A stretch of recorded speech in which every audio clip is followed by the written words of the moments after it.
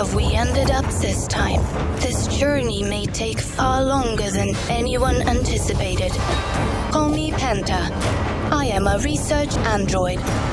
I have recently joined some peculiar individuals on a dangerous quest. In other words, we're a bunch of weirdos with a death wish.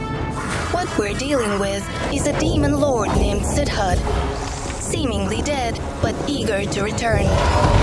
We must collect the shards of his soul, scattered across the world wound and beyond, and find a way to destroy them. Fortunately, we have an ace up our sleeve.